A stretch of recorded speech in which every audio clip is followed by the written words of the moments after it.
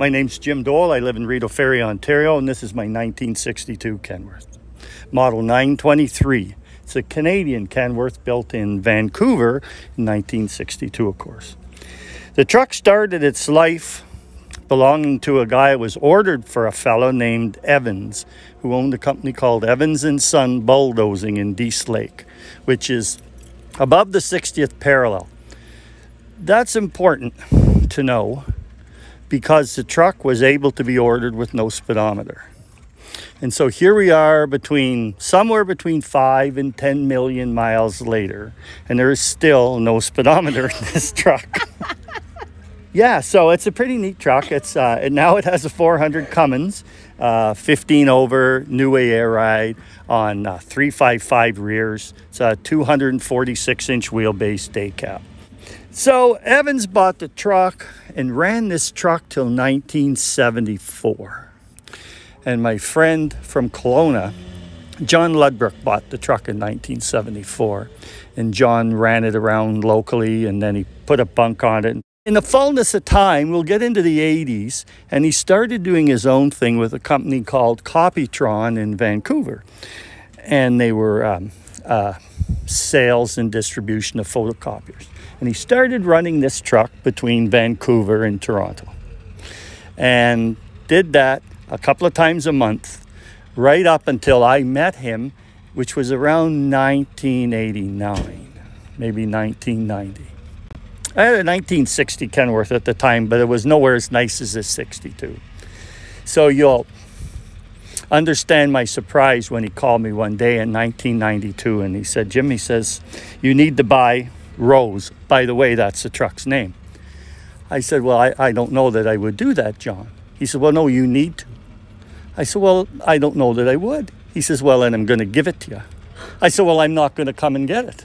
He says, and I will drive it to your house, put it in your yard, and then fly home because it's your truck now. So it's an interesting story to that point. But the part that I didn't know about at that time was that John had liver cancer and he only had about 6 months to live. So I got in a plane and went to Kelowna where he lived and got better acquainted with Rose and paid him cash for it, which is interesting because nobody that's owned this truck has ever had a loan on it in 60 years. Everyone that's bought it's paid cash. So I load up Rose and the trailer and all the spare parts, which was probably enough to build 2 more trucks, and head back for Ontario, where Rose just went right back to work. I was running all over North America at the time with my own company, which was called Jade Transportation, a company that I sold in December of 2013. No idea how many miles are on Rose, but I can tell you that she's been completely restored 3 times. John did it in 1990. It was probably a 6-month project. And then I got the truck and I ran it. And it was getting kind of wore. And I redid it in 1997, I'm going to tell you. Completely. Did body, paint, cross members. Had actually put a roof section in it at that time. A guy named Doug Johnson out in Greeley did that.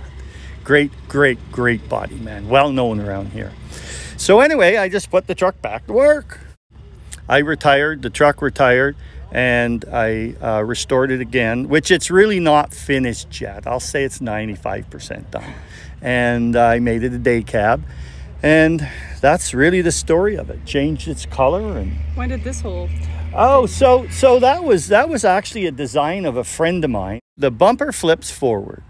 The hoods lift as they normally do, but then the fenders flip forward to give you access to the engine. So as your viewers will see on the video, it's kind of an interesting thing. I can't take all the credit for it though, because Doug Houston designed all of that.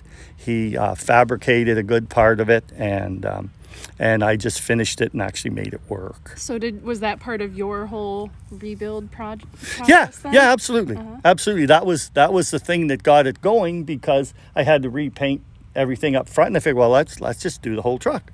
I was tired of having a bunk on it, and I knew I'd never sleep in it again, so off with the bunk.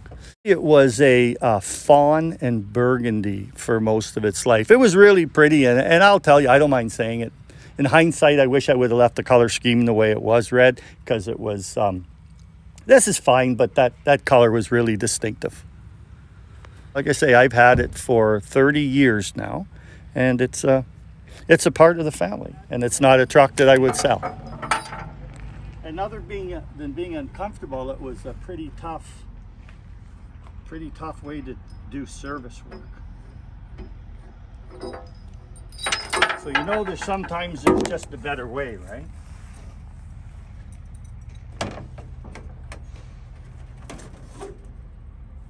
And don't look at the motor, it's filthy. Okay guys, don't look at the motor. Look at this. Wow. And both sides go up like that.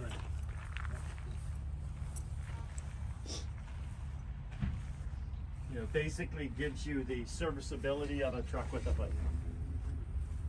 That's amazing. Think so? Yeah. As I say, it takes a few minutes to open, but That's better than the alternative. laying on the fender and wrecking the paint.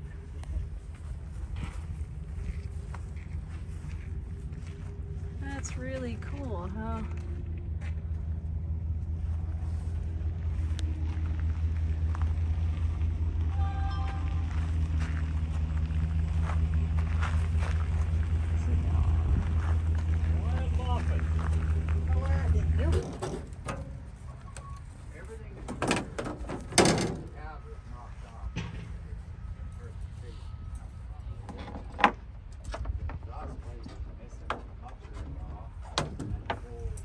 That hood ornament is the original 1933 Packard Goddess of Speed that a friend of mine who's now deceased gave that to me for this truck.